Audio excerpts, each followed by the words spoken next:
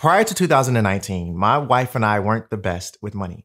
I'm not saying we were terrible, but we definitely made multiple mistakes and racked up a sizable amount of debt. $45,000 worth, spread across student loans, a car note, and a few dumb credit card purchases. We were just dating at the time and managing our finances separately, of course, because we weren't married yet. And although we managed to save roughly $100 per paycheck each, that was pennies compared to what we spent and wasted. Luckily, though, in 2019, we buckled down, got our lives together, wrote a real budget, made some huge lifestyle changes, and paid off all of our debts in 1 year. Yeah, 1 year. Fast forward to today, we're living 100% debt-free. We've rebuilt our savings. We make all of our purchases in cash, including our wedding, and we're actively investing for our future and saving for a down payment on our first home. Now, I know my tone is making this sound easy, but a ton of work and effort went into this in order to make this happen. Overall, the biggest impact was simplifying our lives, taking a hard look at our spending habits, and learning how to say no. I mean, there were so many places where money was just flowing out of our accounts that was easily avoidable. So today, I want to share some of the main things that we used to waste money on that we don't anymore. But first, I want to preface this conversation by saying that if you spend money on any of these things for any reason, this is not meant to shame you or make you feel some type of way. This is solely my list and the things my wife and I have done and are currently doing. One of the major lessons I've learned on this financial journey is that you have to let go of the embarrassment you feel about your financial mistakes. If you don't, that embarrassment will weigh on you unlike any other weights you've carried, making it impossible for you to overcome, outshine, and push forward in life financially. So no shame and no judgment.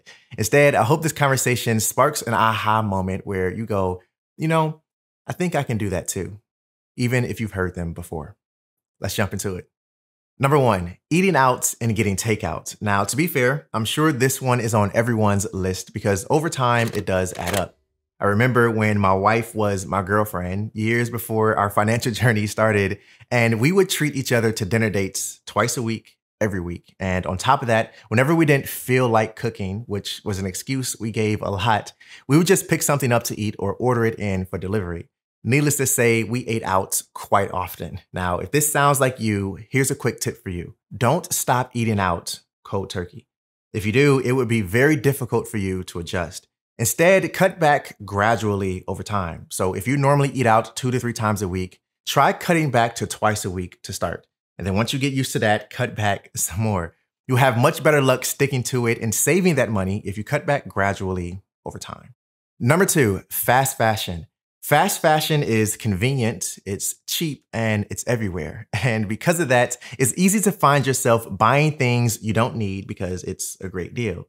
And if you don't have any self-control, you'll quickly end up with a closet full of items that you liked in the store, but don't actually wear as often as you thought. Now, to be honest, shifting away from fast fashion has been a slow adjustment for me. However, after I decluttered my entire closet, I took a long break from fashion and buying clothes. In fact, it's been years since I bought something new for myself. And now that I'm ready to start rebuilding my wardrobe, I've shifted my attention towards non-fast fashion. And it's been amazing for my wallet, my closet, and my sanity. Everything that I wear now or look to purchase for myself must fit into all 3 of the following categories. Practical, meaning I can wear it on most days and it's not solely reserved for a special occasion. Versatile, meaning I can wear it in many different ways with many different outfits. And timeless, meaning I never have to worry about trends and things feeling outdated. Now, sometimes that means spending more money on quality items, but I'm okay with that because I'm still spending less than I would otherwise if I bought things of less quality that I don't need and would never wear. If you're curious about what brands I'm currently a fan of, I'll leave some links down in the description below for both men and women, as well as a 15% off code for Cuts t-shirts. Personally, this is my everyday t-shirt, so if you're interested, go ahead and check them out. Number 3, the second grocery trip. How many times have you told yourself that I'm just going to run to the grocery store really quick and pick up something I need? Maybe it's bread, maybe it's milk, or something specific for dinner that night. But you end up spending a ton of money and coming home with an armful of stuff that you don't have a plan for. Consider me guilty. Now, my wife and I both are planners. We meal prep, meal plan, and grocery shop with a list every week. And we stick to that plan for the most part. Now, I say that because sometimes a second grocery trip is necessary. If we run out of something midweek and we need it, we'll just run to the store and pick it up. But The key takeaway here is not to overspend and buy things you don't need. True story for you, we have a grocery store that is literally right around the corner from our apartment, within walking distance, so it's tempting to find an excuse to go. But one day we were cooking and we ran out of something that we needed. So I kid you not, I went to the grocery store with a handful of quarters, nickels, and dimes and bought what we needed. It sounds silly, I know, but it helped with not overspending. Now, I'm not saying you have to do what I did, but I do want to encourage you to be mindful of how much you spend when you have to make unplanned grocery trips. Number 4, all organic, all of the time. Speaking of food, we cook just about all of our meals from scratch 95% of the time. We're also really big on the quality of food we buy and eat as well. However, we've stopped buying all organic all of the time. Now, there are still a few things that we prefer organic, but if it's not necessary, we don't buy it. This small change has saved us a ton on our grocery bill week to week. Number 5, one-time purchases. So anything that we can't use more than once, we try to avoid buying. For example, we haven't bought paper towels and paper napkins in at least 3 years. And instead, we use regular kitchen towels and linen napkins like this one here. Now, again, this took some adjusting to because growing up as a kid, we always had paper towels and paper napkins in the house. It was convenient and quite frankly, easy to just throw it away when you're done using it. Unlike towels and linen napkins that require you to wash them when they get dirty. However, we've managed to save money doing this because we're not wasting money on recurring expenses like buying paper towel every couple of weeks at the grocery store. Number 6, purchases on credit cards. The thing with credit cards is they give you a false sense of how much money you have. It doesn't always feel like you're spending money because you don't see it coming out of your account. So when we buckled down and got our lives together and started managing our money, we avoided credit cards and stuck to cash and debit cards to make our purchases. That way we were always in control of how much money we had and spent. We also save up for large purchases and never justify debt as an option for something we know we can pay for. For example, like our wedding. Number 7, unnecessary subscriptions. As I'm sure you're already familiar, this day and age loves to lock you into monthly subscriptions wherever they can. And on average, the number of things we sign up for and pay monthly subscriptions for is crazy. Think about apps on your phone, website memberships, gym memberships, subscription boxes, TV, movie streaming, music streaming, meal delivery, cloud storage, and the list goes on with new options popping up daily. It feels like everything has a subscription option now. As an example, for the sake of conversation, my wife was updating our finance tracker the other day, and she texted me this exact message. 2109 came out yesterday from Apple. What was that? And you know what?